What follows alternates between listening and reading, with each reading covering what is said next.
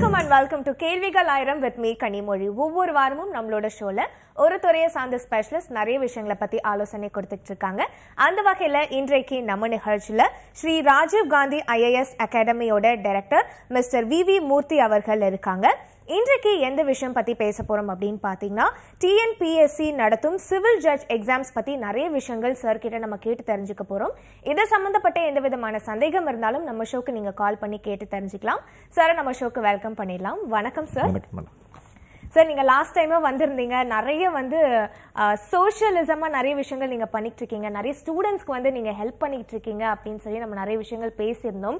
So மீண்டும் அடுத்த கட்டமா நம்ம நிறைய விஷயங்கள் இன்னைக்கு உங்ககிட்ட இருந்து கேட்டு தெரிஞ்சுக்க போறோம். ஸோ TNPSC பாத்தீங்கன்னா சிவில் ஜட்ஜ் எக்ஸாம்ஸ் கண்டக்ட் பண்ண போறாங்க. அதை பத்தி தான் இன்னைக்கு நாங்க நிறைய விஷயங்கள் உங்ககிட்ட கேட்டு தெரிஞ்சுக்க போறோம். பட் அதுக்கு முன்னாடி இன்னொரு தடவை இன்ட்ரோ மாதிரி உங்களை பத்தியும் உங்களோட அகாடமி பத்தியும் சொல்லுங்க சார் எங்களுக்கு. புதிய நேயர்களுக்கு என்னுடைய பணிவான வணக்கங்கள். ரொம்ப ஹாப்பி இன்றைக்கி செகண்ட் டைமாக இந்த சேனல் மூலமாக நேயர்களோட பேசிகிட்ருக்கேன். ஸோ பேசிக்கலி என்னோட நேட்டிவ் கிருஷ்ணகிரி. என்னோடய பேர் மூர்த்தி. அது சின்ன வயசில் ஒரு IPS ஆஃபீஸர் ஆகணுன்ற ஆசை, ஆக முடியல. ஸோ இப்போது ஒரு சென்னையில் we have done one academy, Rajiv Gandhi IAS academy. So இந்த அகாடமியோட நோக்கம் UPSCயில் IAS, IPS, IRS, IFS போன்ற எக்ஸாம்களும், தமிழ்நாடு பப்ளிக் சர்வீஸ் கமிஷன் நடத்துகிற Group 1, Group 2 எக்ஸாம்ஸுக்கும், civil judge எக்ஸாம்ஸுக்கும், RRB எக்ஸாம்ஸுக்கும் மாணவர்களுக்கு மெரிட்டான ஸ்டூடெண்ட்ஸை மேக்ஸிமம் அவங்களுக்கு ஃப்ரீயாக கோச்சிங் கொடுத்து அவங்கள ஒரு அரசு அதிகாரத்துக்கு கொண்டு வரணுங்கிறது தான் என்னுடைய முதல் நோக்கம். அதில் என்னோட சேர்ந்து என்னோடய ஃபேக்கல்ட்டி மெம்பர்ஸும் கடுமையாக உழைக்கிறாங்க. இப்போ நடந்த ஒரு ரீசெண்டாக ஃபாரஸ்ட் ரேஞ்சர் எக்ஸாமில் கூட 158 போஸ்ட்டில் 24 குழந்தைங்களை 24 ஸ்டூடெண்ட்ஸ் ஃப்ரீயாக பாஸ் பண்ணி வச்சோம். ஸோ அதுதான் எங்களுடைய அறிமுகம். இப்போ இது 2வது கோச்சிங்காக இந்த சிவில் ஜட்ஜ் எக்ஸாமுக்காக உரிமையியல் நீதிபதிக்கான தேர்வுக்கான கோச்சிங், ஃப்ரீ கோச்சிங் வர 20ஆம் தேதி ஸ்டார்ட் பண்ணுறோம். ஸோ அதற்கான நேயர்களோட இன்றைக்கி ஒரு கலந்துரையாடல் தான் இந்த நிகழ்ச்சியில் வந்திருக்கிறேன். அதான் என்னோட பற்றி. உங்களை பற்றி நிறைய விஷயங்கள் நாங்கள் ஆல்ரெடி பேசியிருந்தோம். இப்போ ஒன் மோர் டைம் நீங்கள் எங்களுக்காக சொல்லியிருந்தீங்க. ஸோ தொடர்ந்து உங்களுடைய இந்த பணியை நீங்கள் செய்யணும் அப்படின்னு சொல்லிட்டு நாங்கள் புதுயுகம் சேனல் சார்பாக வாழ்த்திக்கிறோம் சார். ஏன்னா எவ்வளோ பேருக்கு நிறைய கனவு லட்சியம்னு இருக்கும். பட் அவங்களுக்கு ப்ராப்பரான கைடன்ஸ் இருக்காது அண்ட் பண வசதியும் இருக்காது. பட் நீங்கள் ப்ராப்பரான கைடன்ஸ் கொடுத்து அவங்களுக்காக எல்லாமே நீங்கள் செஞ்சுட்டு இருக்கீங்க. ஸோ அது ரொம்ப ரொம்ப பெரிய விஷயம். ஸோ அந்த வகையில் இப்போ இந்த சிவில் ஜட்ஜ் எக்ஸாம்ஸ் அட்டென்ட் பண்ணணும் அப்படின்னு பார்த்தீங்கன்னா என்ன குவாலிஃபிகேஷன் தேவை சார்? இப்போ பார்த்தீங்கன்னா சிவில் ஜட்ஜ் எக்ஸாம் எழுதுறதுக்கு LLB கோர்ஸ், அதாவது லா LLB ஆர் BL, பேச்சுலர் இன் லா ஆர் LLB கோர்சஸ். அதாவது இதில் 5 இயர்ஸ் கோர்ஸ் இருக்குது. ஆஃப்டர் 12th பார்த்தீங்கன்னா இன்டெகிரேட்டட் கோர்ஸ்னு 5 இயர்ஸ் படிச்சிருப்பாங்க. அல்லது 3 years BL course R LLB course degree முடித்து LLB ஆர் BL பண்ணிடுறோம். இதுதான் அடிப்படையான ஒரு தகுதி. அப்புறம் சிவில் ஜட்ஜ் எக்ஸாம் எழுதுறதுக்கு 2 வகையாக கேட்டகரைஸ் பண்ணியிருக்காங்க. இப்போ ஒரு பார் கவுன்சிலில் ரெஜிஸ்டர் பண்ண ஒரு ஃப்ரெஷ் கேண்டிடேட் இருக்காங்க. இப்போ ஒரு ஃப்ரெஷ் கேண்டிடேட்னா அவருக்கு 22 இயர்ஸ் பார்த்தீங்கன்னா 22 இயர்ஸ் கம்ப்ளீட்டாக இருக்கணும். 27க்குள்ளார பார்த்தீங்கன்னா அப்ளை பண்ணலாம் அவர். ஸோ அவருக்கு பார்த்தீங்கன்னா சிவில் ஜட்ஜுக்கு அதே ப்ராக்டிஸ் பண்ணுறாங்கன்னா மினிமம் 3 இயர்ஸ் அவங்க ப்ராக்டிஸ் பண்ணியிருக்கணும். So practice பண்ணியிருக்கிறவங்களுக்கு civil judge exam இருக்கான எலிஜிபிலிட்டி. ஓகே. ஸோ அடிப்படை தகுதி they should be a lawyer. That is basic eligibility. Okay. So இப்போ ஒரு அட்வொகேட் இப்போ இந்த எக்ஸாமுக்கு போகணும் அப்படின்னா அவங்க எந்த அளவுக்கு தயார்படுத்திக்கணும் அப்படிங்கிறத கொஞ்சம் விரிவாக எங்களுக்கு சொல்லுங்கள். அவங்க கல்லூரி காலத்திலேயே அவங்க படித்த சப்ஜெக்ட்ஸ் தான். கல்லூரி காலத்திலேயே அவங்க நிறைய சப்ஜெக்ட்ஸ் படிச்சிருப்பாங்க. First year, second year, third இயரில் கம்ப்ளீட்டாக படிச்சிருப்பாங்க. நேரத்தை ஒதுக்கி படிக்கணும், புரிஞ்சு படிக்கும் பொழுது ஏன்னா அவங்க என்ன படிச்சிருக்காங்களோ அதுதான் முழுமையாக வருது. அதோடு சேர்த்து ஜென்ரல் நாலேஜ், இது ரொம்ப இம்பார்ட்டண்ட்டு. இதில் நான் சப்ஜெக்ட் வைஸாக சொல்கிறேன்னு பார்த்தீங்கன்னா முதல்ல எக்ஸாமை 3 வகையாக நடத்துகிறாங்க. முதல்ல ஒரு ப்ரிலிம்ஸ் எக்ஸாமு, அதுக்கப்புறம் மெயின்ஸ் எக்ஸாம், நெக்ஸ்ட் இன்டர்வியூ. இந்த ப்ரிலிம்ஸ் எக்ஸாமுக்கு 100 மார்க்ஸ். இந்த 100 மார்க்ஸுக்கு பார்த்தீங்கன்னா தே ஹேவ் டு ப்ரிப்பேர் பண்ணும்பொழுது பார்த்தீங்கன்னா 3 hours எக்ஸாம் நடக்கும். இந்த எக்ஸாம் ப்ரிப்பேர் பண்ணுறதுல what ever they have studied இந்த லா எக்ஸாம்ஸ் எல்லாம் ப்ரிப்பேர் பண்ணும்போது they will get pass mark. இங்கே பார்த்தீங்கன்னா 30 is basic eligibility mark, pass mark for SC candidates, SC/ST candidates, and 35 for MBC and 40 marks for other candidates. இது ஒரு basic eligibility. அதுக்கப்புறம் main exams இருக்கும். இப்போ மெயின் எக்ஸாம் பார்த்திங்கன்னா அது வந்து ட்ரான்ஸ்லேஷன், அதாவது பார்த்திங்கன்னா ஒரு ஜட்ஜ்மெண்ட்ஸு இது போன்ற ஜட்ஜ்மெண்ட்ஸு டாக்குமெண்ட்ஸு இந்த மாதிரி பேப்பர்ஸ் எல்லாம் வந்து ட்ரான்ஸ்லேஷன் பண்ணணும். அதாவது என்னென்னா Tamil to English, English to Tamil. அதுக்கப்புறம் பார்த்திங்கன்னா அதர் பேப்பர் 1, பேப்பர் 2, பேப்பர் 3 இருக்குது. அதில் வந்து நீங்கள் பார்த்திங்கன்னா சிவில் ப்ரொசீஜர்ஸு, கிரிமினல் ப்ரொசீஜர்ஸு, இதை எப்படி ஃப்ரேம் பண்ணணும், எப்படி சார்ஜ் பண்ணணும், இதை பற்றி மெயின் எக்ஸாம்பிள் இருக்கும். ஸோ இதை பற்றி அவர் கடைசியில் வைவா இருக்கும். வைவா வந்து பார்த்திங்கன்னா 90 மார்க்ஸ். அதில் அவருடைய மென்டல் எபிலிட்டி, அவருடைய administration, how he behaves in the court, and personality, skill development, general knowledge, இது எல்லாமே அடங்கி ஒரு வைவா வாய்ஸ் இருக்கும். ஸோ இந்த 3 வகையான எக்ஸாமை வந்து ஒரு ஜட்ஜாகிறதுக்கான நம்மளுடைய தமிழ்நாடு தேர்வாணையம் நடத்தப்படுகிறது. So this is the basic eligibility, how they have to prepare. இப்போ சின்ன வயசுலேருந்தே ஸ்கூல் படிக்கும் பொழுதுலேருந்தே குழந்தைங்களுக்கு வந்து ஆசை இருக்கும், நம்ம வந்து சிவில் ஜட்ஜ் ஆகணும் அப்படின்னு சொல்லிட்டு ஆசை இருக்கும். ஸோ அவங்களுக்கு நீங்கள் என்ன அறிவுரை சொல்ல விரும்புகிறீங்க சார்? இப்போது சின்ன குழந்தைங்கள் பார்த்திங்கன்னா பொதுவாகவே ஸ்டூடெண்ட்ஸ் எப்பயுமே நல்ல மார்க்கை வந்து சோஷியல் சயின்ஸில் எடுப்பாங்க. நீங்கள் எப்போ பார்த்தீங்கன்னாலும் மேக்ஸு, சில குழந்தைங்க வந்து மேக்ஸில் 100 அவுட் ஆஃப் 100 எடுத்துருவாங்க. அதே சமயத்தில் 10th எக்ஸாம்லையும் 12th எக்ஸாமில் பார்த்தீங்கன்னா சோஷியல் சயின்ஸுக்கு வந்து குழந்தைங்க வந்து ஒரு ப்ரையாரிட்டியே கொடுக்க மாட்டாங்க. ஆனால் மார்க் பார்த்திங்கன்னா 95% மேலே தான் மார்க் எடுப்பாங்க. இது என்ன ரீசன்னா, அவங்கள பொறுத்த வரைக்கும் அது ரொம்ப தியரி, ரொம்ப ஈஸியாக படிச்சிடலாம் அப்படிங்கிறது. ஆனால் உண்மையாகவே மார்க்கும் வாங்கிடுறாங்க. காரணம் வந்து நம்ம நாட்டை பற்றி படிக்கிறது, நம்ம நாட்டில் இருக்கிற அரசியல் அமைப்பு சட்டத்தை பற்றி படிக்கிறது, நம்ம நாட்டில் இருக்கிற நீதிகள் பற்றியும், சுப்ரீம் கோர்ட் பற்றியும், மற்ற இதெல்லாம் கான்ஸ்டியூஷனை பற்றியும் எல்லாம் இருக்கிறத பற்றி படிக்கிறதுனால அந்த குழந்தைங்க ஈஸியான மார்க்கை வந்து எடுத்துடுறாங்க. ஆனால் தியரியாக எடுத்துடுறாங்க. ஆனால் ப்ராக்டிக்கலாக வந்து அவங்களால வந்து அதை புரிஞ்சு படிக்க முடியுமாங்கிறது கொஞ்சம் கஷ்டமாயிடும். ஏன்னா அவனை பொறுத்த வரைக்கும் 10th சோஷியல் சயின்ஸ் ஒரு எக்ஸாம், மார்க் வாங்குற எக்ஸாம் தான். ஸோ ஆனால் நான் பேரண்ட்ஸ்க்கும் ஸ்டூடெண்ட்ஸ்க்கும் என்ன சொல்ல வரேன்னா, நீங்கள் வந்து லைஃப்பில் ஒரு சிவில் ஜட்ஜ் ஆகணும், அல்லது நீங்கள் ஒரு IAS IPS ஆகணுன்னாலும் கூட, அல்லது சென்ட்ரல் கவர்மெண்ட் நடத்துகிற 24 வகையான மத்திய அரசு தேர்வுகளுக்கு நீங்கள் வந்து படிக்கிறதா இருந்தாலும் கூட, நீங்கள் சோஷியல் சயின்ஸையும் ஜென்ரல் நாலேஜையும் நியூஸ் பேப்பர்ஸும் உணர்ந்து படித்தாங்கன்னா, அது என்னென்னா சோஷியல் சயின்ஸும் சிவிக்ஸு, அதில் ஹிஸ்ட்ரி, இதெல்லாம் வந்து உணர்ந்து படித்தாங்கன்னா அதுதான் வந்து இந்த எக்ஸாமுக்கு வரப்போகுது. அதுதான் அவங்களோட வாழ்க்கையை தீர்மானிக்க போகுது. இந்த ஆம்பிஷன் இருக்கிறவங்க என்னோட advice, they have to study very carefully about history and civics, and along with that daily newspaper come general knowledge. Okay sir. Sir இப்போ பார்த்தீங்கன்னா வந்து இப்போது அட்வொகேட்டாக ஒருத்தர் ப்ராக்டிஸ் பண்ணிக்கிட்டு இருக்காரு. ஸோ அவர் வந்து இந்த எக்ஸாம்ஸ் எழுதணும் அப்படின்னா அவர் என்ன மாதிரியான எப்படி தயாராகணும் சார்? இப்போது நீங்கள் ஒரு அட்வொகேட்டை வந்து ப்ராக்டிஸ் பண்ணிகிட்ருக்காரு. அவர் பொதுவாக வந்து பார்த்திங்கன்னா அவங்களுக்கு நல்ல டைம் இருக்குது படிக்கிறதுக்கு. ஏன்னா இப்போ தான் அப்ளிகேஷன் முடிஞ்சது, ஒரு 2 நாளைக்கு முன்னாடி தான், 3 நாளைக்கு முன்னாடி தான் அப்ளிகேஷன் அப்ளை பண்ண முடிஞ்சது. ஒரு அட்வொகேட் வந்து படிக்கிறது அவர் பிளான் பண்ணணும். ரொம்ப ப்ரிலிமினரி எக்ஸாம்ஸ்க்காக அவர் பிளான் பண்ணணும். ரெண்டாவது, ஒரு தினசரி கோர்ட்டுக்கு போகிற விஷயம் தான் இது. தினசரி அவர் கோர்ட்டுக்கு போயிட்டு அவர் ரெகுலராக ப்ராக்டிஸ் பண்ணிட்டு தான். அதே போல் அவர் படிக்கும் பொழுதும் படித்தது தான் இது. பட் என்னென்னா இங்கே வந்து previous question papers, question models எல்லாம் தெரிஞ்சுக்கிட்டு எந்த மாதிரி ப்ரிப்பரேஷன்ஸ் நம்ம பண்ணணும், நம்ம ப்ராக்டிஸ் பண்ணுற ஒரு ஏரியா ஒரு செக்மெண்ட்டில் அவர் பண்ணிகிட்ருப்பார். இன்னொரு செக்மெண்ட்டில் வந்து பார்த்திங்கன்னா அங்கே இன்னொரு செக்மெண்ட்டில் அவர் இருந்திருக்க மாட்டார். ஸோ அதை என்னென்னா படிக்கும்பொழுது படிக்கிறதுக்காக மார்க்ஸ் அவார்ட் பண்ணுறதுக்காக படிச்சிருவாங்க. பட் இந்த இடத்துல ஜட்ஜி ஆகணுங்கிற போது என்னென்னா இந்த ஹோல் லா சிலபஸையும் கவர் பண்ண வேண்டியதாக இருக்குது. அப்போது அந்த இடத்துல அவங்க என்னென்னா கொஞ்சம் உணர்ந்து படிக்கிறதுக்காக நேரத்தை ஒதுக்கிட்டு முதல்ல ப்ரிலிம்ஸுக்கும் மெயின்ஸுக்கும், நான் ஏற்கனவே சொன்ன மாதிரி ப்ரிலிம்ஸுக்கும் மெயின்ஸுக்கும் இன்டர்வியூக்கு தகுந்த மாதிரி அவங்க செக்மெண்ட்டாக பிரித்து அதுக்காக நேரத்தை ஒதுக்கணும். பட் என்னை பொறுத்த வரைக்கும் என்னென்னா பெரும்பாலும் நிறைய லாயர்ஸ் வந்து ரொம்ப நல்லா ப்ராக்டிஸ் பண்ணுறதுனால நிறைய பேர் ப்ராக்டிஸ் பண்ணுறாங்க. அதே சமயத்தில் நிறைய அதில் கை நிறைய சம்பாதிக்கிறதுனால பெரும்பாலும் ஜட்ஜி பக்கம் ஃபோக்கஸ் வந்து ரொம்ப குறைவாக இருக்குது. என்னை பொறுத்த வரைக்கும் என்னுடைய ரெஸ்பெக்டட் அட்வொகேட் பிரதர்ஸ்க்கு வந்து நிறைய பேர் இதை ஃபோக்கஸ் பண்ணணும்னு ஆசை. அதே போல் படிக்க வர்றவங்களும் இதை ஃபோக்கஸ் பண்ணணும்னு ஆசை. பட் நேரத்தை ஒதுக்கி அவங்க ஈவினிங்கில் படிக்கலாம். இப்போ நாங்கள்லாம் வந்து இருக்கிறோம், ஸ்பெஷல் கோச்சிங் கொடுக்குறதுக்கெல்லாம் ஃப்ரீயாக கொடுக்குற தயாராக இருக்கிறோம். ஈவினிங் வருஷம் எங்கள்கிட்டலாம் வந்தாங்கன்னா ஈவினிங் வருஷம், வீக்கெண்டை வருஷம், அல்லது அவங்களுக்கு எப்போல்லாம் நேரம் கிடைக்க வருதோ எங்ககிட்ட retired judges and retired judges இருக்காங்க. அவங்கெல்லாம் வந்து எங்களுக்கு சப்போர்ட் பண்ண தயாராக இருக்கிறாங்க. ரொம்ப நல்லா ப்ராக்டிஸ் பண்ணுற அட்வொகேட்ஸ் இருக்கிறாங்க. ஸோ அவங்கெல்லாம் இவங்களுக்கு ஹெல்ப் பண்ண தயாராக இருக்கும். ஸோ ப்ராக்டிஸ் பண்ணுற advocates if they come to our institution, நாங்கள் ஹெல்ப் பண்ண தயாராக இருக்கோம்.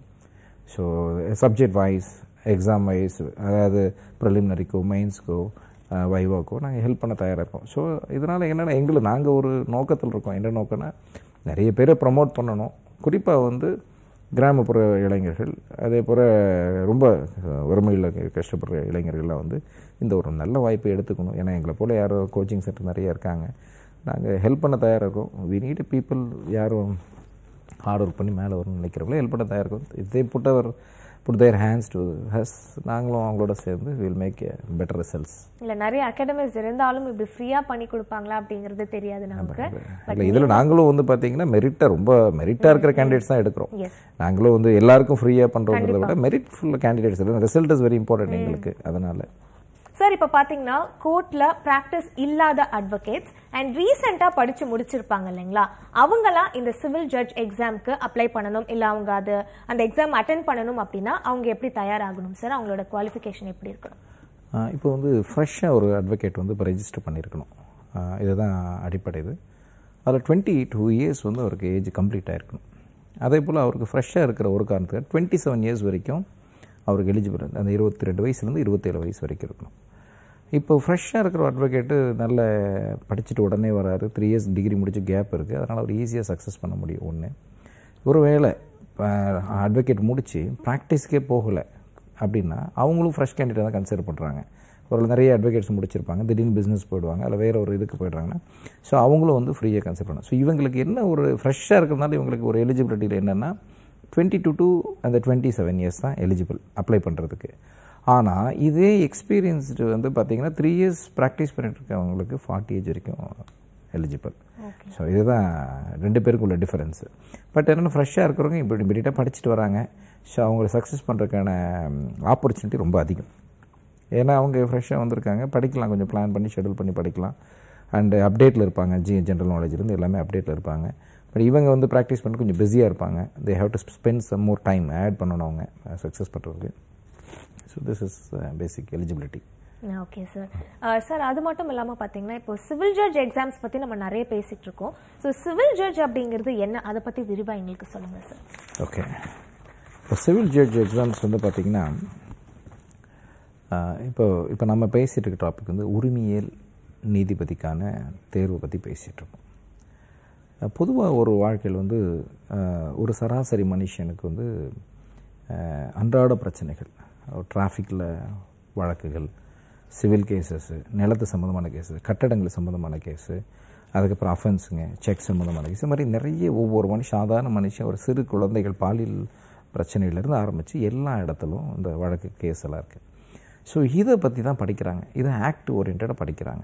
இதை படிச்சுட்டு வந்து பார்த்திங்கன்னா என்னென்னா அவங்க வந்து இதில் வந்து இந்த சிவில் ஜட்ஜுக்கான ப்ரிப்பரேஷன் பண்ணும்பொழுது பார்த்திங்கன்னா அவங்க they have to frame charges, how to frame a charge and how to make a judgement, எப்படி ஒரு சார்ஜை ஃப்ரேம் பண்ணணும், எப்படி ஒரு ஜட்ஜ்மெண்ட் கொடுக்கணும். இந்த மாதிரி இது வாழ்க்கையில் நடக்கிற எல்லா விஷயங்களும், மோசமான விஷயங்களும் நல்ல விஷயங்களும், நிறைய விஷயங்களுக்கு வந்து பார்த்திங்கன்னா எல்லாத்துக்கும் ஆக்ட் இருக்குது. அதாவது இதை வந்து பார்த்திங்கன்னா நம்ம இந்த எக்ஸாமில் நான் ஏற்கனவே சொன்ன மாதிரி இவங்க படிக்க இந்த சிவில் ஜட்ஜில் 3 வகையாக பிரிச்சுட்றோம். அதாவது ப்ரிலிம்ஸ் எக்ஸாம், மெயின்ஸ் எக்ஸாம், அதுக்கப்புறம் இன்டர்வியூவில். இந்த ப்ரிலிம்ஸ் எக்ஸாம்லேயே பார்த்திங்கன்னா 14 வகையாக படிக்கிறாங்க. 14 சாப்டர், அதாவது 14 பாடப்பிரிவில் படிக்கிறாங்க. அந்த 14 பாடம் கிளாஸாக பிரிச்சுக்கிறோம். Part A, part B, part C. இந்த பார்ட் ஏலே பார்த்திங்கன்னா அவங்க 7 வகையான பாடப்பிரிவுகள் படிக்கிறாங்க. எப்படின்னு ஒரு உதாரணம், உரிமையியல் நடைமுறை சட்டம், மாற்று ஆவணச் சட்டம், சொத்துரிமை சட்டம், அப்புறம் இந்திய ஒப்பந்த சட்டம், குறித்த வகை நிவாரண சட்டம், இந்திய அரசியலமைப்பு சட்டம், அப்புறம் தமிழ்நாடு குத்தகை மற்றும் வாடகை சட்டம். இது வந்து பார்த்திங்கன்னா ஒரு பார்ட் ஏலேயே கிளாஸ், அதாவது ஒரு பார்ட் ஏல 7 பாடமாக படிக்கிறாங்க. இதெல்லாம் ப்ரிலிம்ஸ்க்காக. அடுத்தது பார்ட் பி. இந்த பார்ட் பியில் வந்து பார்த்திங்கன்னா கிரிமினல் ப்ரொசீஜர், அதாவது குற்றவியல் நடைமுறை சட்டம், அதுக்கப்புறம் ஐபிசி, இந்தியன் பீனல் கோடு, அதாவது இந்திய தண்டனை சட்டம், அப்புறம் இந்திய சாட்சி சட்டம், விட்னஸ் இது. நெக்ஸ்ட்டு குற்றவியல் சட்ட திருத்தங்கள், அதாவது கிரிமினல் லா அமெண்ட்மெண்ட்ஸு. நெக்ஸ்ட்டு வந்து இந்த மைனர் ஆக்ட்ஸ் அபவுட் இந்த சிறு குழந்தைகளுக்கான ஏற்படுகிற பாலியல் துன்புறுத்தல்கள், அதுக்கப்புறம் ஐடி ஓரியன்ட், இன்ஃபர்மேஷன் டெக்னாலஜி, ரொம்ப தொழில்நுட்பத்தில் நடக்கிற கிரைம் ரேட்ஸ், இதை பற்றியெல்லாம் பார்ட் பியில் படிக்கிறாங்க. இது வந்து முதல்ல பார்ட் ஏல 7 கொஷினும், பார்ட் பியில் ஒரு 5 சாப்டரும் படிக்கிறாங்க. அது இல்லாமல் பார்ட் சியில் வந்து ஒரு 2 டாபிக் படிக்கும். இதில் அதை பற்றி நம்ம வந்து காலர் போயிட்டதுக்கு அப்புறம் பேசுவோம் சார். தொடர்ந்து ஒரு காலர் லைன்ல இருக்காங்க. வணக்கம். ஹலோ, வணக்கம் மேடம். வணக்கம்மா, உங்க பேர் சொல்லுங்க. என் பேர் அருள்செல்வி. எங்க இருந்து கால்? சரிங்கம்மா, என்ன சந்தேகமா? எஜுகேஷன் டிபார்ட்மெண்ட்ல இருந்து ரிட்டர்ன் ஆயிருக்கேன். சரிங்கம்மா. இங்க வந்து லேடிஸ் திருச்சியில வந்து கேர்ள்ஸ். ஹலோ, பேசுங்கம்மா, கேட்டுட்டு தாம்மா இருக்கோம், சொல்லுங்கம்மா. திருச்சியில வந்து லேடிஸ்க்கு வந்து அந்த குரூப் 4 டெட் எக்ஸாம்ல ஒரு கோச்சிங் சென்டர் ஆரம்பிக்கலான்னு இருக்கிறேன். அதனால அதுக்கு நெட்ல ப்ரௌஸ் பண்ணி பார்த்தேன். Great 6 to great 12 subject wise exam பேப்பர்ஸ்லாம் இருக்குது. எனக்கு ஒரு ப்ராப்பர் கைடன்ஸ் வேணும். ஸ்டார்ட் பண்ணணும்னா என்ன பேசிக்ஸ் இருக்கும் அதுன்னா எதுவும் லைசன்ஸ் வாங்கணுமா, ரெஜிஸ்டர் பண்ணணுமா, எல்லாம் ஃப்ரீயாவே ஆரம்பிச்சிடலாமா? ஏன்னா want to start it for young poor girls, college chores 18+ ஆனவங்களுக்கு ஒரு கைடன்ஸ், லேடிஸ்க்கு கேர்ள்ஸுக்கு கொடுக்கணும்னு ஒரு இன்ட்ரெஸ்ட். அதான். கண்டிப்பாம்மா, சார் இருக்காங்க, விளக்கம் கொடுப்பாங்கம்மா. Madam, good evening madam. Good evening sir. ஆமாம், முதல்ல நீங்கள் வந்து கேர்ள்ஸ்க்காக ஃப்ரீயாக பண்ணணுங்கிற ஒரு எண்ணத்தை ரொம்ப பாராட்டுறேன்னா, நீங்கள் வந்து ஒரு இடத்த சூஸ் பண்ணுறதுக்கு முன்னாடி, அதாவது ஒரு கோச்சிங் சென்டர் ஆரம்பிக்கிறதுக்கு முன்னாடி நீங்கள் ஃப்ரீயாக ஆரம்பிக்கிறீங்க. முதல்ல நம்ம வந்து கொடுக்க வேண்டியது செக்யூரிட்டி, அதாவது பாதுகாப்பு. அப்போ ஒரு குழந்தைங்களுக்கு ஒரு 10க்கு 10 ஸ்கொயர் ஃபீட், அதாவது ஒரு ஆளுக்கு வந்து ஒரு நபருக்கு வந்து 10க்கு 10 ஸ்கொயர் ஃபீட் இடம், அதுக்கப்புறம் ஃபயர் சர்டிஃபிகேட்டு, அந்த பில்டிங் ஸ்டெபிலிட்டியான பில்டிங்காக இருக்கான்னு பார்க்கணும், சானிடேஷன் வசதி இருக்கான்னு பார்க்கணும். இதுதான் மூலதாரணம் ஒரு இன்ஸ்டியூஷன் ஆரம்பிக்கிறது. அதுக்கு மேலே நீங்கள் வந்து ஒரு டெட் எக்ஸாமுக்கு வந்து பார்த்தீங்கன்னா நீங்கள் டீச்சர் எலிஜிபிலிட்டி டெஸ்ட்டோ அல்லது டிஆர்பி கிளாஸ் ஏதோ நடத்தணும் நீங்கள் ஆசைப்படுறீங்களா இருந்தால் நீங்கள் ப்ரீவியஸாக கொஸ்டின் பேப்பர்ஸ் அதை நீங்கள் ஃபேக்கல்ட்டிஸ் ப்ரிப்பேர் பண்ணிக்கோங்க. நீங்கள் ஃப்ரீயாக பண்ணி கொடுக்கலாம். முதல்ல இடத்துக்கு வந்து தேவையான அரசாங்கத்திலேருந்து எந்த விதமான பிரச்சனைகள் இல்லாமல் வந்து இந்த ஸ்டெபிலிட்டி, சானிட்டரி, ஃபயர் சர்டிஃபிகேட்டு இது இருந்தால் போதுமானது உங்களுக்கு. ஏன்னா நீங்கள் பண்ணுறது ஃப்ரீ சர்வீஸ். அதுக்கு தேவையான நீங்கள் ஒரு எம்எஸ்எம்இயில் ரெஜிஸ்டர் பண்ணிக்கோங்க. ஒரு எம்எஸ்எம்இயில் நீங்கள் இந்த மைக்ரோ ஸ்மால் ஸ்கேல் என்டர்பிரைசஸ் ரெஜிஸ்ட்ரேஷனை பண்ணிக்கிட்டிங்கன்னா, இந்த மாதிரி நான் வந்து கோச்சிங் சென்டர் பண்ண போகிறேன் அப்படின்னு சொல்லி அதிலே வந்து ஆப்ஷன் நிறைய 1000 வகையான கோர்ஸ் இருக்குது எம்எஸ்எம்இ ரெஜிஸ்ட்ரேஷனில். அதை பண்ணிக்கிட்டிங்கன்னா உங்களுக்கு அடிப்படையான அதே லாப நோக்கத்தில் நீங்கள் ஏதாவது பண்ண ஆரம்பிக்கிறீங்கன்னு சொன்னால் அதுக்கு நீங்கள் ஜிஎஸ்டி ரெஜிஸ்ட்ரேஷன் வச்சுக்கணும்.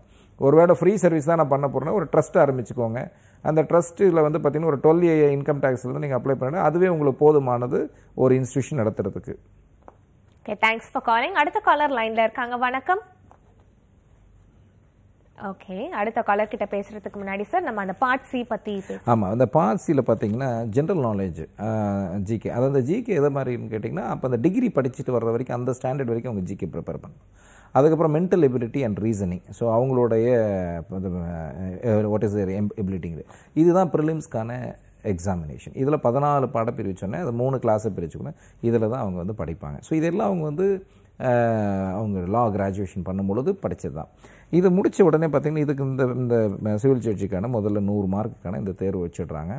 இதில் வந்து பார்த்திங்கன்னா 30லேருந்து 30, 35, 40 30 மார்க் பாஸ். அது யாருக்குன்னா ஷெடியூல் காஸ்ட்டுக்கு இருக்கும், ஷெடியூல் ட்ரைபுக்கும். 35 மார்க்கு எம்பிசிக்கு இதுக்கெல்லாம். அப்புறம் அதர்ஸ்க்கு வந்து 40 மார்க். இதுதான் பாஸ். இது பாஸ் பண்ண முடித்த உடனே என்ன பண்ணுறாங்கன்னா மெயின்ஸ் எக்ஸாம் ப்ரிப்பேர் பண்ணும். இப்போ இந்த மெயின்ஸ் எக்ஸாமில் பார்த்தீங்கன்னா டிரான்ஸ்லேஷனுங்கிற ஒரு டாபிக் வந்து ரொம்ப இம்பார்ட்டன்ட் பேப்பர். அங்கே 4 பேப்பர் இருக்குது. பேப்பர் 1, பேப்பர் 2, பேப்பர் 3 அதோடு சேர்த்து இந்த டிரான்ஸ்லேஷன் பேப்பர். இந்த டிரான்ஸ்லேஷன் பேப்பருங்கிறது வந்து எதுக்காகன்னு கேட்டிங்கன்னா, தே ஹாவ் டு வந்து பார்த்திங்கன்னா இந்த ப்ளீடிங்ஸு, அதாவது நம்ம அப்பீல் பண்ணுற ப்ளீடிங்ஸு, அப்புறம் ஜட்ஜ்மெண்ட் ஆர்டர்ஸு, இது எல்லாமே வந்து how to translate from Tamil to English, English to Tamil. இப்போது மெயின்ஸ் இப்போ நான் ப்ரிலிம்ஸ் எக்ஸாம் பற்றி சொல்லியிருந்தேன். அதாவது part A, part B, part சியை 3 பிரித்து படிக்கிறோம் அப்படின்ட்டு. இப்போ பார்ட் பி இதில் வந்து மெயின் எக்ஸாமில் பார்த்திங்கன்னா நம்ம வந்து 4 பேப்பரை படிக்கிறோம். அது முதல்ல டிரான்ஸ்லேஷன். அந்த டிரான்ஸ்லேஷன் வந்து இந்த டாக்குமெண்ட்ஸ், ஜட்ஜ்மெண்ட்ஸ், ப்ளீடர்ஸ், அப்போ இதெல்லாம் வந்து ப்ளீடிங்ஸ், இதெல்லாம் வந்து இங்கிலீஷ் டு தமிழும், தமிழ் டு இங்கிலீஷ் டிரான்ஸ்லேஷன் பண்ணுறதை பற்றி படிக்கிறோம். நெக்ஸ்ட்டு வந்து பார்த்திங்கன்னா we are studying about 3 paper. Paper 1, paper 2, paper 3 இது படிக்கிறோம். இந்த லா பேப்பர், இந்த பேப்பரில் பார்த்திங்கன்னா இந்த சிவில் ப்ரொசீஜர் பற்றியும் கிரிமினல் ப்ரொசீஜர் பற்றியும் நம்ம பேப்பர் 2ல் படிப்போம்.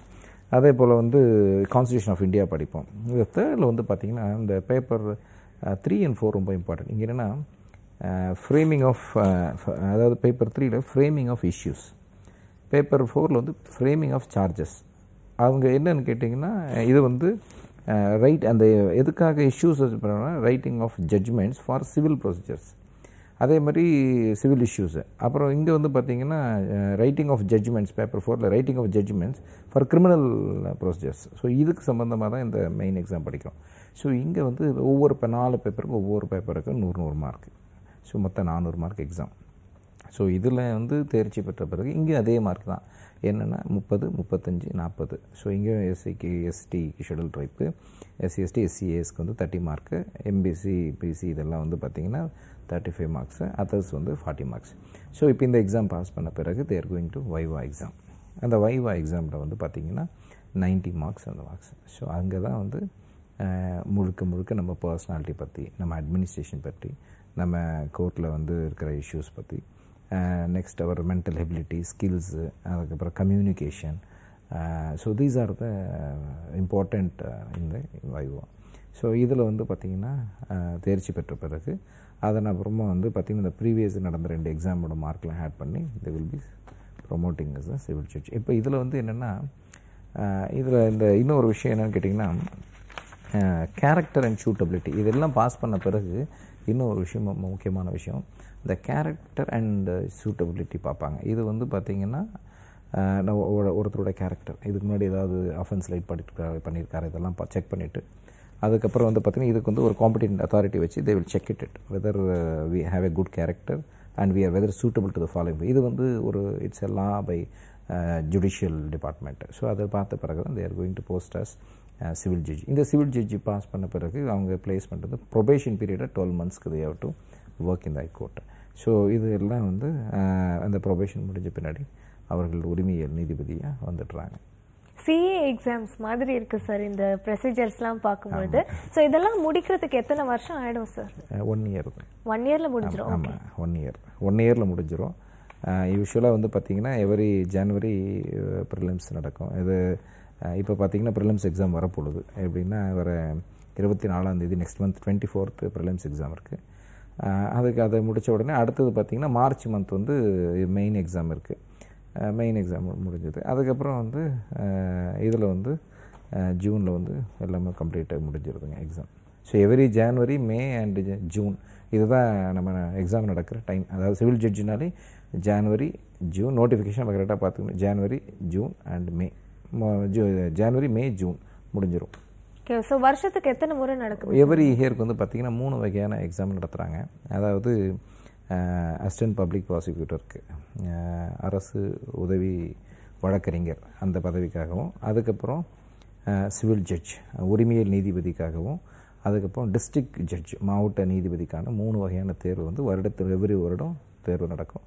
வழக்கறிஞர்களும் எதிர்காலத்தில் படிக்க வர்ற அதாவது சட்டத்தை படிக்க விரும்புகிற சகோதரர்களும் இது தெரிஞ்சுக்க வேண்டிய விஷயம். 3 தமிழ்நாடு அரசால் 3 வகையான தேர்வுகள் நடத்தப்படுது. Every year it is getting ton. Okay, உங்களுடைய அகாடமியில் பார்த்தீங்கன்னா சார் எந்தெந்த பதவிக்காக நீங்கள் பயிற்சியெலாம் கொடுத்துட்ருக்கீங்க சார்? அப்போ நாங்கள் வந்து எங்கள் தலைப்பே IAS academy, Rajiv Gandhi IAS academy. So நாங்கள் வந்து மத்திய அரசு தேர்வாணையத்தில் வர்ற தேர்வு 24 வகையான தேர்வுக்கும் நாங்கள் கோச்சிங் கொடுத்துட்ருக்கோம். அடுத்தது மாநில அரசு நடத்துகிற, அதாவது தமிழ்நாடு தேர்வாணையத்தின் மூலமாக நடத்துகிற குரூப் 1 குரூப் 2 எக்ஸாமுக்கும் நாங்கள் கோச்சிங் கொடுத்துட்ருக்கோம். தேர்டு வந்து சிவில் ஜட்ஜ் எக்ஸாம்ஸ்க்கு, குறிப்பாக சிவில் ஜட்ஜ் எக்ஸாமுக்கு நாங்கள் ரொம்ப ஃபோக்கஸ் பண்ணுறோம். அதே மாதிரி ஃபாரஸ்ட் எக்ஸாமுக்கு நாங்கள் ரொம்ப ப்ரையாரிட்டி கொடுப்போம். ஸோ நாங்கள் இப்போ ஒரு கோர் டிபார்ட்மெண்ட்டாக ஃபாரஸ்ட் எக்ஸாமையும் சிவில் ஜட்ஜையும் நாங்கள் ரொம்ப முக்கியத்துவம் கொடுத்துட்ருக்கோம். ஏன்னா அதுக்கான இன்ஸ்டியூஷன்ஸ் ரொம்ப குறைவாக இருக்குது ஃபாரஸ்ட்டுக்கும் சிவில் ஜட்ஜஸ்க்கும். ஸோ நாங்கள் அதில் வந்து ரொம்ப ஹார்ட் ஒர்க் பண்ணிகிட்ருக்கோம். இப்போது ரிசல்ட்ஸ் ப்ரொடியூஸ் பண்ணுங்கிறது அதில் பயங்கர கான்ஃபிடென்ட்டாக இருக்கும். அது வந்து ரொம்ப எங்ககிட்ட இன்டெலெக்சுவல், எங்கள் ஃபேக்கல்ட்டியோட இன்டெலெக்சுவல் லெவலுங்கிறது ரொம்ப ஸ்ட்ராங்காக இருக்குது. நெக்ஸ்ட் வந்து RRB exams, railway recruitment board. காரணம் என்னென்னா அது வந்து நிறைய ரெக்ரூட்மெண்ட் எடுக்கிறாங்க. அதில் எடுக்கிற ஸ்ட்ரென்த் ரொம்ப அதிகம், அதாவது ரெக்ரூட்மெண்ட் ஸ்ட்ரென்த் அதிகம்.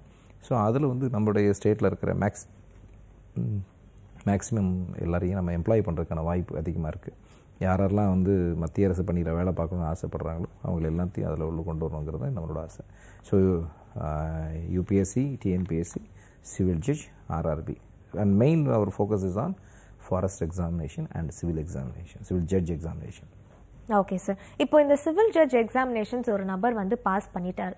ஸோ முதலாவது அவர் எந்த பணியில் அமர்த்தப்படுவார் சார், அதை பற்றி சொல்லுங்கள். அவர் வந்து பார்த்திங்கன்னா மாவட்ட உரிமையியல் நீதிமன்றம், மாவட்ட உரிமையியல் அதாவது உரிமையியல் நீதிமன்றம் அல்லது கூடுதல் உரிமையியல் நீதிமன்றங்கள், மாவட்ட உரிமையியல் நீதிமன்றங்கள் அல்லது பார்த்திங்கன்னா அவர் வந்து குற்றவியல் அதாவது ஜுடிஷியல் மேஜிஸ்ட்ரேட்டாக பணியில் அமர்த்தப்படும். இந்த 3 போஸ்ட்டில் 3 இடத்துல they will be placed. Okay, உங்களுடைய ராஜீவ்காந்தி அகாடமியில் பார்த்தீங்கன்னா வந்து என்ன மாதிரியான பயிற்சி இந்த எக்ஸாமுக்காக நீங்கள் ஸ்பெஷலாக கொடுத்துட்ருக்கீங்க? இப்போ ஆக்சுவலாக இந்த சிவில் ஜட்ஜ் எக்ஸாமுக்கு நாங்கள் 20th ஒரு என்ட்ரன்ஸ் எக்ஸாம் வச்சுருக்கோம். Coming 20th. இந்த 20th எக்ஸாமில் வந்து நாங்கள் வந்து 3 கேட்டகரியாக பிரிச்சிருக்கிறோம். இது ஒரு ஃபுல் ஏன்னா டைம் இல்லை. ஏன்னா இப்போ 11th they have prelims exam. இது இப்போ அடுத்த மாதம் 24th ப்ரிலிம்ஸ் எக்ஸாம் இருக்கிறதுனால இந்த 1 monthல் வந்து பார்த்திங்கன்னா நாங்கள் வந்து நிறைய அவங்களுக்காக மெனக்கட்டணும், ஒர்க் அவுட் பண்ணணும். ஏன்னா அவங்களுக்கு ரொம்ப ஈஸியாக, ஏன்னா அவங்க ஆல்ரெடி ப்ராக்டிஸ் பண்ணிட்டுருங்க, பட் அவங்களுக்கு ரொம்ப அழகாக சிஸ்டமாக பிரித்து கொடுக்குறதுக்காக நாங்கள் எங்கள் டீம் ஃபேக்கல்ட்டி டீம் ஒர்க் பண்ணிகிட்ருக்கோம். ஸோ இதில் 1 month கோர்ஸு, அப்புறமா கிராஷ் கோர்ஸு, நெக்ஸ்ட்டு வந்து டெஸ்ட்டு சீரியஸ். நாங்கள் ஒரு 10 வகையான டெஸ்ட்டை வந்து வைக்கிறோம்னா more or less maximum syllabus cover ஆகிடும். நான் சொன்னேன் வந்து part A, part B, C party, அப்புறம் மெயின் எக்ஸாம்பிள் இருக்க 4 பேப்பர் எல்லாத்தையும் நாங்கள் வந்து மேக்ஸிமம் சிலபஸை கவர் பண்ணிவிடுவோம். ஸோ இங்கே வந்து எங்களோட ஃபோக்கஸ் வந்து ஈவினிங் பேட்சஸ். இப்போ ஒரு அட்வொகேட்ஸ் ப்ராக்டிஸ் பண்ணிட்டுருக்காங்க, அவங்க வந்து ஈவினிங் பேட்சஸில் பண்ணலாம். அல்லது ரொம்ப ஈவினிங்கில் முடியாதவங்க, ஏன்னா மேக்ஸிமம் பார்த்திங்க கோர்ட்டில் எல்லாருமே 8 மணி 9 மணியாவது வீடு போகிறதுக்கு நிறைய பேருக்கு டிராஃபிக் அதிகமாக இருக்கும். சம்டைம்ஸ் வந்து பார்த்திங்கன்னா சாட்டர்டே சண்டேல we are ready to conduct classes for them. அப்போ டெஸ்ட் சீரீஸ்னால் லாஸ்ட் ஒரு 10 days ஆர் 15 days வந்து தொடர்ந்து இருக்கிற கொஷின்ஸ் எல்லாம் நான் ஏற்கனவே படிச்சிருப்பாங்க, அல்லது ஒரு 2 தேர்வுகளில் வந்து தவறி இருக்கலாம்.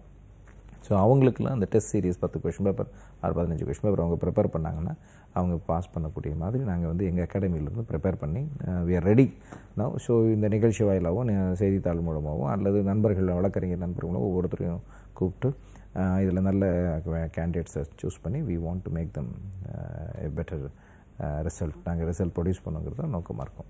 Okay sir, congratulations. தொடர்ந்து உங்களோட பணியை நீங்கள் செய்யணும் அப்படின்னு சொல்லி நாங்கள் வாழ்த்துக்கிறோம் சார். நீங்கள் இதை தவிர பார்த்தீங்கன்னா வந்து எஸ்ஐ போஸ்ட்டுக்கும் நீங்கள் வந்து கிளாஸஸ்லாம் நடத்துறீங்க அப்படின்னு சொல்லி நாங்கள் கேள்விப்பட்டோம் சார், அதை பற்றி சொல்லுங்கள் சார். இப்போ வந்து சப் இன்ஸ்பெக்டருக்கு ஆக்சுவலாக நோட்டிஃபிகேஷன் வந்து இப்போ தமிழ்நாடு யூனிஃபார்ம் சர்வீசஸ் தான் அந்த ரெக்ரூட்மெண்ட் பண்ணுறாங்க. இப்போ அது பார்த்திங்கன்னா 2 வகையாக இருக்குது அதில். அதாவது ஓப்பன் கோட்டா ஒன்று இருக்குது, செகண்ட் வந்து பார்த்திங்கன்னா டிபார்ட்மெண்ட் கோட்டான்னு. இப்போ போலீஸ் டிபார்ட்மெண்ட்டில் வந்து ஓப்பன் கோட்டான்னா வந்து யார் வேணாலும் அட்டன் பண்ணலாம். அது தன் தகுதி கூறு யார் வேணால் அட்டன் பண்ணலாம். ஸோ அவங்களுக்கு 140 கொஷின்ஸ் இருக்கும். 140 கொஷின்ஸ் இருக்கும். அதே சமயத்தில் டிபார்ட்மெண்ட் கோட்டாலுக்கு 170 கொஷின்ஸ் இருக்கும்.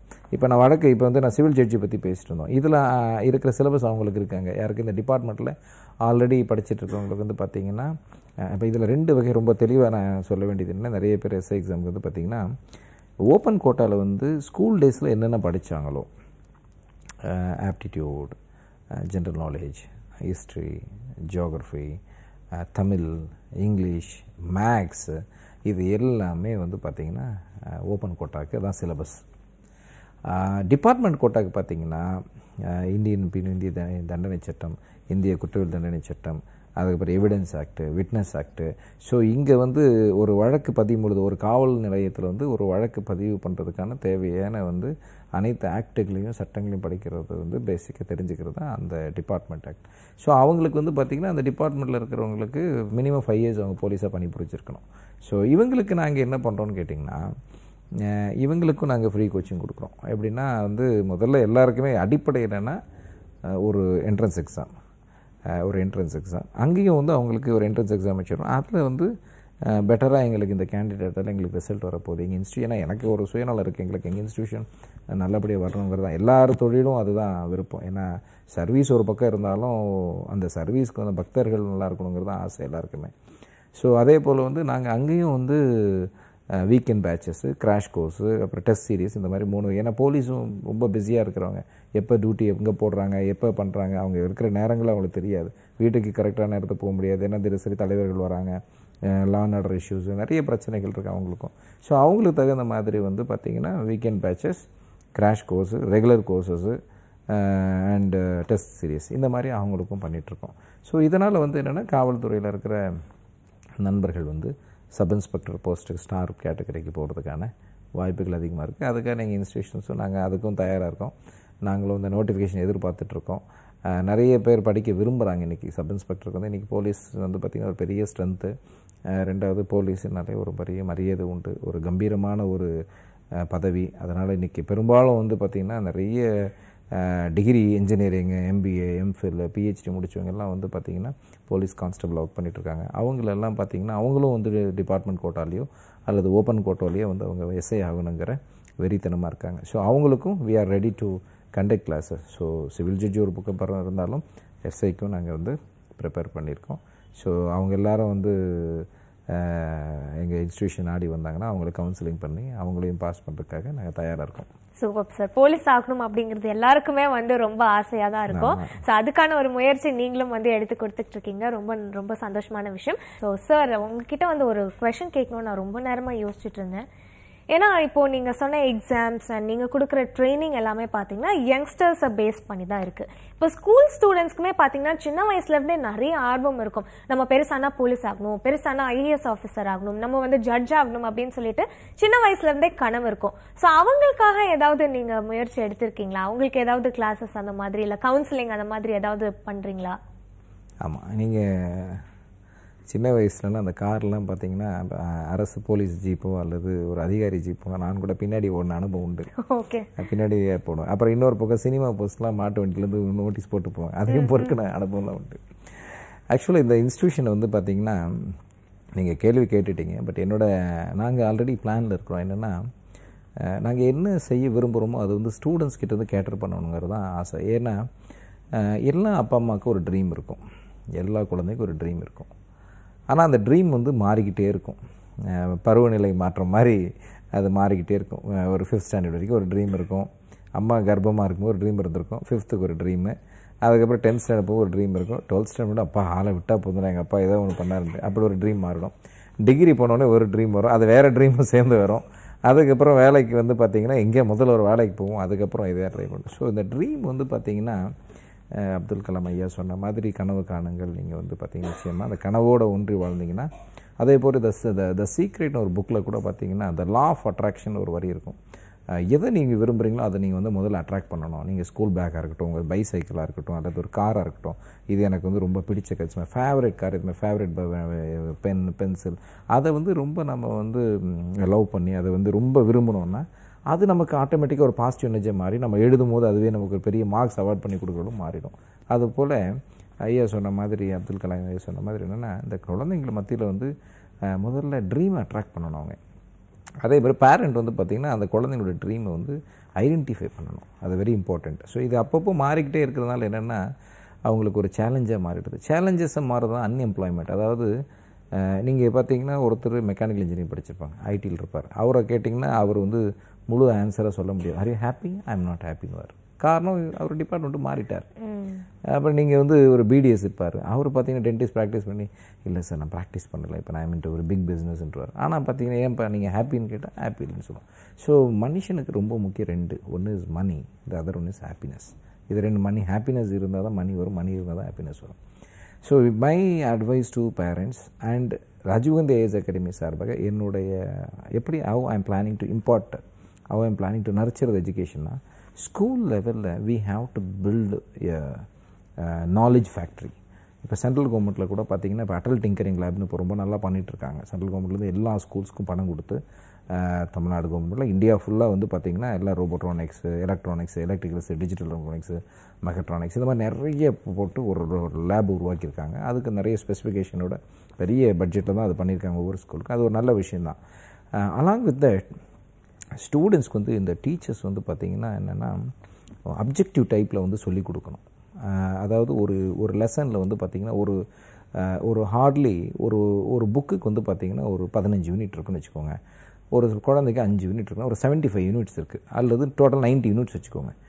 90 யூனிட்ஸ் இன்ட்டு ஒரு 90 யூனிட்ஸ் இருக்குது. இந்த 90 யூனிட்ஸை வந்து பார்த்திங்கன்னா என்னை பொறுத்த வரைக்கும் ஒரு நல்ல டீச்சர் 3 நாள், அதை 90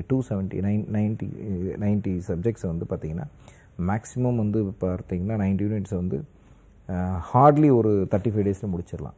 ஸ்கூல் ஒர்க்கிங் டேஸ் பார்த்தா 220 to 230 டேஸ் இருக்குது. இது பேலன்ஸ் டேஸ் எதுக்காகன்னு பார்த்தீங்கன்னா அவங்களுக்கு ஒர்க் ஷாப் கண்டக்ட் பண்ணுறதுக்கு, ஆக்டிவிட்டி பண்ணி கொடுக்குறது, அவங்கள ஸ்கில்ஃபுல்லாக ட்ரெயின் பண்ணுறதுக்கு, அதுக்கு மேலே அவங்களுக்கு ப்ராஜெக்ட்ஸ் கொடுத்து அவங்களுக்கு வந்து இண்டஸ்ட்ரியல் விசிட்ஸு, இன்பிளான்ட் ட்ரைனிங்ஸு, அதுக்கப்புறம் அவங்கள கொண்டு போயிட்டு எக்ஸ்கர்ஷன்ஸு, இந்த மாதிரி வந்து கொண்டு போயிட்டு எல்லாமே ப்ராக்டிக்கல் பேஸ்டு கொடுக்குன்றதுக்காக தான் லேபரட்டரிஸ்க்கு, கம்ப்யூட்டர் லேபரட்டரிஸ், இன்றைக்கி அப்புறம் ஸ்கில்ஃபுல்லான ஆப்பர்ச்சுனிட்டிக்காக தான். இப்போது இந்த எக்ஸாம்ஸ்க்கும் நான் சொல்கிற விஷயத்துக்கு என்ன சம்பந்தம்னு கேட்டிங்கன்னா, இப்போ ஒரு குழந்தைகளுக்கு வந்து இப்படி வந்து கிளாஸ் நடத்தும் போது அப்ஜெக்டிவ் நடத்தணும். ஒரு யூனிட்டுக்கு 3 பக்கம் 5 பக்கம் இருக்குன்னா 5 பக்கத்தையும் முதல்ல குழந்தைங்களுக்கு லைன் பை லைனாக அப்ஜெக்டிவாக ஒரு யூனிட்டை எடுத்து 50 கொஷின் எனக்கு உருவாக்கி கொடுப்பா. அதுக்கே 50 ஆன்சரை நீங்கள் வந்து ப்ரிப்பேர் பண்ண சொல்லும்போது என்னென்னா அந்த குழந்தைங்களுக்கு ஒரு சம்மரி எக்ஸாம் எழுத சொன்னாலும் they will write it. அதெல்லாம் யூபிஎஸ்சி எங்களுக்கு தேவைப்படுது சம்மரி ரைட்டிங். அப்போ வந்து அது ரொம்ப ஈஸியாக அவங்க வந்து குழந்தைங்களுக்கு நாலேஜ் வந்துடும். அப்போது ஒரு குவிஸ் காம்படிஷன் இருந்தாலும் சரி, அல்லது ஒரு ஒலிம்பியாட் எக்ஸாம் நடத்தினாலும் சரி, ஒரு ஸ்காலர்ஸ்டிக் எக்ஸாம் நடத்தினாலும் சரி, எந்த மாதிரி எக்ஸாமாக இருந்தாலும் இந்த குழந்தைங்க ஈஸியாக அச்சீவ் பண்ணிவிடுவாங்க. அப்போ ஏன் அப்படி அச்சீவ் பண்ண முடியும்னா இங்கே புரிஞ்சு படிக்கிறாங்க. ஏன்னா புக்கில் அண்டர்லைன் பண்ணி ப்ராப்பராக அண்டர்லைன் பண்ணி அப்ஜெக்டிவ் டைப்பில் எல்லாத்தையும் எடுத்து படிக்கும் பொழுது அவருக்கு வந்து இப்போ ஒரு வால்கனோஸ்னால் என்ன, அப்போ லேவானா என்ன, மேக்மனா என்ன, வால்கனோஸ் எந்த ஊரில் இருக்குது, அப்போ அவருக்கு என்ன அந்த ஒரு ஸ்டோரியாக போயிடுது. ஸ்டோரியாக உள் வாங்கும் போது என்னென்னா he learns the proper lessons properly. அவருக்கு ஒரு ஐடியாலஜி வந்துடுது. ஓகே இப்படி தான், இதுக்காக நம்ம இந்த 5th ஸ்டாண்டர்ட் இதை படிக்கிறோம், இதுதான் ஐடியாலஜி. 6th இப்படி இதெல்லாம் மைண்டில் ஏறும்பொழுது என்ன ஆகும் கேட்டிங்கன்னா, ஒரு குறிப்பிட்ட காலம் வரும்பொழுது சில்ட்ரனுக்கு வந்து நீங்கள் படித்து 5th எக்ஸாம் முடிக்கலாம், 6th முடியும், 7th முடியும், ஒவ்வொரு எக்ஸாம் முடிக்கும் பொழுதும் you will have some asset in his hand. நான் வந்து ஒரு ஜென்ரல் நாலேஜோடு சேர்த்து நான் என்னோடய சப்ஜெக்ட் இதெல்லாம் புரிஞ்சு படிச்சுக்கிட்டால் மனசு விட்டு போகாது. இன்றைக்கும் நீங்கள் பார்த்தீங்கன்னா குழந்தைங்களுக்கு மிஸ் மட்டும் எல்கேஜி மிஸ் இன்றைக்கும் Baba black ஷிப்பும் twinkle twinkle little ஸ்டாரும் வந்து அப்படியே அவங்க டான்ஸ் ஆடியோ அல்லது ஏபிசிடி ரைமை வந்து பார்த்திங்கன்னா அழகாக பாட்டு பாடி சொல்லி கொடுத்தா இன்னுமே ஞாபகம் வச்சுருக்கோம். காரணம் அந்த மிஸ் அதை பாடி ஆடி சொல்லி கொடுத்தாங்க. அதை இப்போ வந்து இப்போ இந்த வைரலாக வந்து அந்த கக்கா கிக்கு கேக்கு இது ஒரு ஆக்டிவிட்டியாக வந்து ஒரு அரசு ஆசிரியர் வந்து பண்ணாங்க. அந்த வீடியோவும் வைரல் ஆச்சு. இது போல் என்னென்னா ஆக்டிவிட்டி பேஸ்டு லேர்னிங் டெக்னாலஜி வந்து பார்த்திங்கன்னா டீச்சர்ஸ் கிட்ட ஸ்டூடெண்ட்ஸ் கிட்ட கொடுக்கும்பொழுது they keep it in mind. So here civil judge exam படிக்கிறதுனாலும் சரி, ஹிஸ்ட்ரியை ஸ்ட்ராங்காக படிக்கணும். ஹிஸ்ட்ரியை வந்து பார்த்திங்கன்னா either it is Indian history, world history, Indian rulers, world rulers, maps, குறிப்பாக மேப்ஸு, அதில் இருக்கிற மேப்ஸில் வந்து ரிவர்ஸு, மவுண்டெயின்ஸு, கல்டிவேஷன்ஸு, லேண்ட் டைப்ஸு, அப்புறம் கண்ட்ரிஸ், ஒவ்வொரு நாட்டுடைய கேபிட்டல்ஸு எல்லாத்தையும் பார்த்திங்கன்னா ஒரு ஜியோகிராஃபிக்கல் ஸ்ட்ரக்சரையும் சோஷியல் சயின்ஸ் ஸ்ட்ரக்சர் இவிஎஸ்லேருந்து ஆரம்பித்து ஹிஸ்ட்ரி வரைக்கும் ஆப்ஷன் எடுத்து படிக்கும் பொழுது பொலிட்டிக்கல் சயின்ஸ், அதுக்கப்புறம் நியூஸ் பேப்பரில் வந்து தினசரி குழந்தைங்க படிக்கணும். அதில் குறிப்பாக வந்து பார்த்திங்கன்னா என்வாயர்மெண்ட் சம்மந்தமான நியூஸுங்களாக இருக்கும். அதெல்லாம் படிக்க மாட்டாங்க. சினிமா பேர் சில பேர் பார்ப்பாங்க, சில பேர் சயின்ஸ் அண்ட் டெக்னாலஜி படிப்பாங்க. எங்களுக்கு சயின்ஸ் அண்ட் டெக்னாலஜி யூபிஎஸ்சி படிக்க ரொம்ப இம்பார்ட்டண்ட்டு. அப்புறம் வந்து ஹிஸ்ட்ரி ரொம்ப இம்பார்ட்டண்ட், ஜியோகிராஃபியில் கிளைமேட் சேஞ்சஸ் இம்பார்ட்டண்ட்டு, அதுக்கப்புறம் வந்து பார்த்திங்கன்னா around political science important. New bills governments இப்போ ஸ்டேட் கவர்மெண்ட் எக்ஸாம் எழுதுறவங்கலாம் பார்த்திங்கன்னா ஸ்டேட் கவர்மெண்ட் வந்து கொடுக்குற நியூ ஸ்கீம் இம்ப்ளிமெண்டேஷன்ஸு, உமன்ஸ்க்கு கொடுக்குற இம்ப்ளிமெண்டேஷனு, ட்ரைபல்ஸுக்கு கொடுக்குற இம்ப்ளிமெண்டேஷன், இதே போல் வந்து சென்ட்ரல்லேருந்து கொடுக்குற பில்ஸ் அமெண்ட்மெண்ட்ஸ், இது எல்லாமே வந்து யூபிஎஸ்சி ப்ரிப்பேர் பண்ணி யூஸ் ஆகும். ஸோ நியூஸ் பேப்பரை படிக்கிறது குழந்தைங்க பிரிச்சுக்கணும். அப்பா வந்து அப்பாவோ இல்லை ஸ்கூலோ சொல்லித்தரணும், தம்பி சயின்ஸ் அண்ட் டெக்னாலஜி நீ நல்லா படிக்கணும் பாருங்க, ஹிஸ்ட்ரி வந்து படிச்சிருக்கீங்க. ஏன்னா ப்ரேயரில் எல்லா ஸ்கூல்லையும் வந்து நியூஸ் பேப்பர் ரீடிங் ஹேபிட்டு ஒரு வச்சுருக்காங்க. ஆனால் அது வந்து ஒரு வேல்யூவான எஜுகேஷனாங்கிறது எனக்கு தெரியாது. பட் என்னோடய ஒப்பீனியன் என்னென்னா அந்த இடத்துல வந்து ஒரு செக்மெண்ட் வைஸாக பிரித்து சொல்லிக் கொடுத்தா நல்லாயிருக்கும். இது சயின்ஸ் அண்ட் டெக்னாலஜி இருக்க இம்பார்ட்டண்ட்டு, இது ஹிஸ்ட்ரியில் இருக்கிற இம்பார்ட்மெண்ட்டு, இது என்வாயர்மெண்ட். இன்றைக்கி வந்து பார்த்திங்கன்னா ஒரு முக்கியமான நியூஸ் போயிட்டுருக்கு. என்னென்னா இன்றைக்கி வந்து ஜப்பானில் வந்து ஒரு மிகப்பெரிய சுனாமி வந்து இன்றைக்கி வந்து பெரிய இதுவரை சுனாமியை விட இன்றைக்கி வந்து பார்த்திங்கன்னா இந்த டைஃபோன் வந்து இன்றைக்கி ஹிட் ஆகிறது வந்து மோர் தென் அந்த டோக்கியோவை கம்ப்ளீட்டாக இதாகுதுன்னு. ஸோ இப்போ இது வந்து பார்த்திங்கன்னா ஒரு நியூஸு. இப்போ இந்த டைஃபோன் இந்த மாதிரி வந்து இந்த students they have to learn it. எப்போ இந்த ஜென்ரல் நாலேஜ், அடுத்து ஜென்ரல் நாலேஜ். இந்த ஜென்ரல் நாலேஜை பொறுத்த வரைக்கும் ரொம்ப வந்து வேர்ல்டில் இருக்கிற எல்லா விஷயங்களும் தெரிஞ்சு வச்சுக்கணும். ரொம்ப தெரிஞ்சு ஸ்டேட் லெவலில் எக்ஸாம் எழுத விரும்புகிறவங்க ஸ்டேட் லெவலில் படித்தா போதும். ஒரு இன்டர்நேஷ்னல் ஸ்டாண்டர்ட் யூபிஎஸ்சி ப்ரிப்பேர் பண்ண they have to prepare that way. அப்புறம் அந்த குழந்தைங்க படிக்கும்பொழுது வந்து தெரிஞ்சிடும், நான் மேக்ஸில் பெஸ்ட்டாக இருக்கேன், இங்கிலீஷில் பெஸ்ட்டாக இருக்கேன், நான் தமிழில் பெஸ்ட்டாக இருக்கேன், நான் ஃபிசிக்ஸில் பெஸ்ட்டாக இருக்கேன், கெமிஸ்ட்ரி. அப்போ அந்த குழந்தைங்க பெஸ்ட்டு தெரியும். அப்படி பெஸ்ட்டுன்னு 12th வரைக்கும் எது தெரியுதோ டிகிரி படிக்கும்போது அதை தான் சூஸ் பண்ணணும்.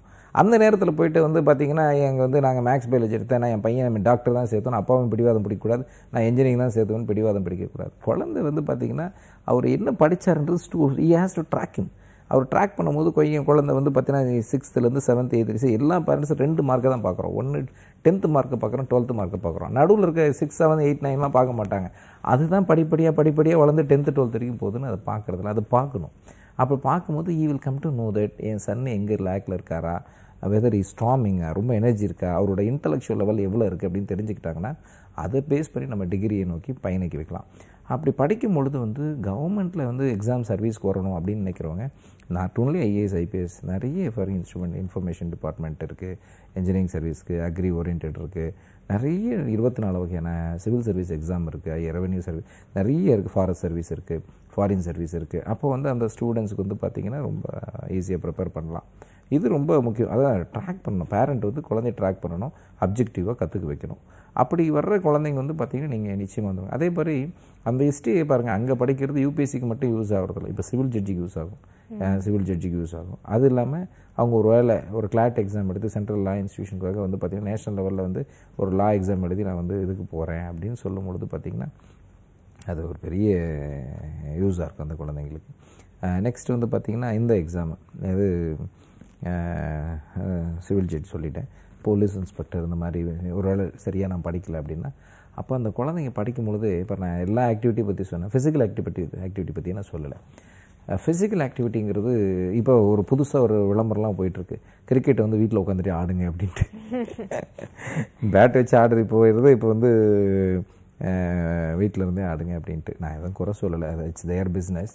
பட் விளம்பரம் நல்லா தான் சொல்கிறாங்க, மழையில் நனையிறதுனால வீட்டுக்குள்ளே வந்து விளையாடணும் அப்படிங்கிறது. பட் ஸ்டூடெண்ட்ஸ் என்ன பொறுத்த வரைக்கும் they should have physical activity very important. இப்போ நிறைய இன்றைக்கி India is very strong in yoga. Similarly students should have, school should give more exercise. இப்போ பேரண்ட் வந்து பார்த்திங்கன்னா நிறைய பேரண்ட்ஸ் என்ன பண்ணுறாங்கன்னா நிறைய ஸ்கூலை கடிஞ்சிக்கிறாங்க. அது என்னென்னா வெயிலில் வந்து ரொம்ப நேரம் நீங்கள் அசம்பிளி நடத்துகிறீங்க. ஆனால் the importances of conducting assembly in the sunrise வந்து பார்த்திங்கன்னா வைட்டமின் டி ஸ்ட்ரென்த்து. ஒரு குழந்தைக்கு ரொம்ப இம்பார்ட்டண்ட் வந்து வைட்டமின் டி ஸ்ட்ரென்த்து. அவங்க நினைக்கிறாங்க குழந்தை கருத்துருவாங்கணும், இந்த வைட்டமின் டி வர்றதுனால ஸ்கின் ரொம்ப அழகாக பளபளன்னு இருக்கும்.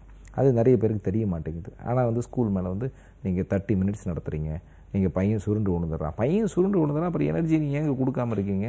அவனால் அந்த சின்ன வெயில கூட தாங்கணும்னா அப்புறம் நாளைக்கு பையன் டாக்டர் ஆகணும்னா அவர் எப்படி ஒரு ஆப்ரேஷன் தியேட்டரில் போய் 2 ரொம்ப நேரம் ஆப்ரேஷன் பண்ண முடியும்? ஒரு ஐபிஎஸ் ஆஃபீஸராக இருக்கணும், ஐஏஎஸ் கனவு மட்டும் பெருசாக இருக்குது, ஹெல்த் மட்டும் வீக்காக இருக்கணும். ஸோ அது வந்து கொஞ்சம் மாற்றணுன்றது என்னோடய ஆசை.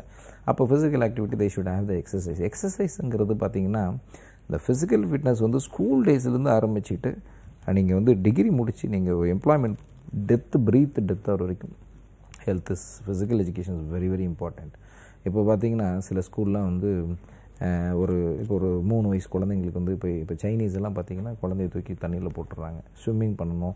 அப்புறம் அந்த வாட்டர் வந்து பார்த்திங்கன்னா அந்த ஒரு டப்பில் போட்டு ஸ்விம் பண்ண விடும்பொழுது ஷுட் நோ த ஆக்ஷன், இதெல்லாம் பண்ணணுங்கிறது. ஃபுட்டும் பார்த்திங்கன்னா அவங்க மதர் எடுத்து வச்சுடுவாங்க, அது பாட்டில் குழந்தை வந்து சாப்பிடும். இங்கே நம்ம என்ன பண்ணுறோம், நம்ம ஸ்கூல்ஸ்லலாம் பார்த்திங்கன்னா நிறைய பேரண்ட் வந்து குழந்தைங்கள வந்து நீங்கள் அம்மாவுக்கு வந்து என் குழந்தைக்கு வந்து என்னங்க தோசை பிடிக்காதுன்னு சொன்னால் உடனே அம்மா வந்து என் குழந்தை கேரட் தோசை பிடிக்கும், நெய் தோசை பிடிக்கும், ஆல்டர்னேட்டிவான இமீடியட் இதை வச்சுருக்காங்க. ஸோ அதெல்லாம் கொஞ்சம் மாற்றணும். குழந்தைங்கிட்ட வந்து they should allow them to practice eating foods, they should allow them to go in the sunlight, they should allow them to play in the natural resources, they should allow them to walk, அவங்கள நடக்கிறதுக்கு physical ஃபிட்னஸ்க்கு எல்லாம் பண்ணணும். அதுவும் இன்றைக்கெல்லாம் பார்த்திங்கன்னா எல்லோரும் வீட்டு முன்னாடியே பஸ் வரணும், நடக்கக்கூடாது, இப்படியெல்லாம் பார்க்குறாங்க. இதுதான் ஃப்யூச்சரில் 40 ஏஜுக்கு மேலே வந்து பார்த்திங்கன்னா எல்லோரும் மருந்துக்கு செலவு பண்ணுறாங்க. அப்போ வந்து வாக்கிங் போகிறாங்க, ரோடாக வாக்கிங் போகிறாங்க, குழந்தைகளாம் அலோவ் பண்ண மாட்டேங்கிறாங்க. So this psychology should be changed. So என்னை பொறுத்த வரைக்கும் நம்மளுடைய தமிழ்நாட்டில் இருக்க எல்லா பேரண்ட்ஸ்க்கும் இந்த நிகழ்ச்சியின் மூலமாக நான் சொல்ல விரும்புகிறது என்னென்னா, எல்லாருமே அதிகாரத்துக்கு வரணும். அதிகாரம் ரொம்ப இம்பார்ட்டண்ட். கண்டிப்பாக அதிகாரத்துக்கு வரணும். இந்த அதிகாரத்துக்கு வரும்பொழுது பார்த்திங்கன்னா பேரண்ட்ஸோட ட்ரீம் நிச்சயமாக நல்லாயிருக்கும். அப்போ தான் வந்து சான்றோன் என கேட்ட தாய்ங்கிற அழகான அந்த தமிழ் வரிக்கு அந்த குழந்தைய பூர்த்தி செய்வாங்க. அதுக்காக சின்ன வயசுலேருந்தே பேரண்ட்ஸ் அசைன்மெண்ட் போடணும். அவங்களுக்கு கொடுக்குற மெனுவில் மட்டும் கான்சன்ட்ரேட் பண்ணாமல் அவங்களுக்கான அசைன்மெண்ட், அதாவது ஸ்கூலில் கொடுக்குற ஒர்க்கு மட்டுமே அசைன்மெண்ட்டு கிடையாது. குழந்தைங்களுக்கு they have to allow them to go to market, காய்கறி மார்க்கெட்டு போகணும். அப்போ தான் அவனுக்கு காய்கறி பற்றி கல்டிவேஷன் பற்றி தெரியும். ஒரு பல்சர் சீரியல்ஸ் வாங்குறது, காய்கறி கடைகள், இது இப்போ தானியங்கள் வாங்குறதுக்கு அனுப்பணும், கிரைன்ஸ் வாங்க அனுப்பணும். அதுக்கப்புறம் ஒரு இடத்துக்கு ஒரு பேங்க்கு கூட்டிகிட்டு போகணும், ரயில்வே ஸ்டேஷன் கூட்டிகிட்டு போகணும். எல்லா இடத்துக்கும் அந்த குழந்தைய கூட்டிகிட்டு போகும்போது அவனுக்கு வந்து பார்த்திங்கன்னா புக்ஸில் பார்க்குற நாலேஜை விட ப்ராக்டிக்கலாக போகும்போது நாலேஜ் ஜாஸ்தி கெயின் ஆக முடியும். ஸோ இதெல்லாம் வந்து பார்த்திங்கன்னா குழந்தைங்களுக்கு ஒரு எக்கானமிக் பற்றி தெரிஞ்சுக்கலாம், பொருளாதாரத்தை பற்றி தெரிஞ்சுக்கலாம், ஏன்னா இப்போ காமர்ஸ் பற்றி தெரிஞ்சுக்கலாம், இப்போ எங்கே கல்டிவேட் ஆகுதுங்கிற விஷயங்கள் தெரிஞ்சுக்கலாம். சும்மா தியரியாக பார்த்து மக்கப் பண்ணிவிட்டு அதுக்கப்புறம் வந்து மரத்தில் தான் நெல் விளையுதுங்கிற அளவுக்கு மைண்ட் செட் ஆகிடுறாங்க குழந்தைங்கள்லாம். எனக்கு தெரிஞ்சு ஒரு குழந்தைய சொல்லிச்சு, எப்படி அங்கிள் இது நெல்லெல்லாம் எப்படி வரும் அங்கிள்? அம்மா நான் மரத்தில் வரும். ஆமாம் அங்கிள் மரத்தில் வருமா நெல் அப்படின்னு. ஸோ அது கூட குழந்தை நம்ப தயாராக இருக்குது. So there ready to believe it. You think that how the children's are really. இப்போ நீங்கள் நான் பேசுகிறது எல்லாமே அர்பனுக்காக பேசலை. அர்பனில் இருக்கிற குழந்தைங்களுக்கு அக்ரிகல்ச்சர் பற்றி தெரியாது, அக்ரிகல்ச்சர் பற்றி தெரிஞ்ச குழந்தைங்களுக்கு அர்பனோட கல்ச்சர் தெரியாது, மிடில் மாட்டிகிட்டு இருக்க செமி அர்பனில் இருக்கிறவங்களுக்கு 2 கல்ச்சருமே தெரியாது. So this is the culture of the people. ஆனால் வந்து எல்லாருக்கும் ஆசையும் கனவும் மட்டும் அதிகமாக இருக்குது, ஆசைங்க தான். ஸோ எல்லோரும் இந்த நிகழ்ச்சியின் வாயிலாக எல்லாரும் வந்து அதிகாரத்துக்கு வரணும். இந்த சிவில் ஜட்ஜ் எக்ஸாமில் நிறைய பேரும் sub inspector of police R யூபிஎஸ்சிக்கு நிறைய படிக்கணும். ஃப்ரீயாக கோச்சிங் கொடுக்க நாங்கள் தயாராக இருக்கிறோம். இந்த நிகழ்ச்சி மூலமாக எங்கள் இன்ஸ்டியூஷனுக்கும் எங்கள் இன்ஸ்டியூஷனில் ஃபேக்கல்ட்டிஸுக்கும் இந்த நிகழ்ச்சி புதியுகம் சேனலுக்கும் நேயர்களுக்கு எல்லாருக்கும் நன்றி கூறி விடைபெறுகிறேன். ரொம்ப ரொம்ப நன்றி சார். நிறைய விஷயங்களை பற்றி சொன்னீங்க. ரொம்ப முக்கியமாக சிவில் ஜட்ஜ் எக்ஸாம்ஸ் பற்றி நிறைய விஷயங்கள் சொன்னீங்க. ரொம்ப ரொம்ப நன்றி சார். இதே மாதிரி நெக்ஸ்ட் வீக் வேறு ஒரு ஸ்பெஷலிஸ்டோட சந்திக்கிறேன். அதுவரை நன்றி, வணக்கம்.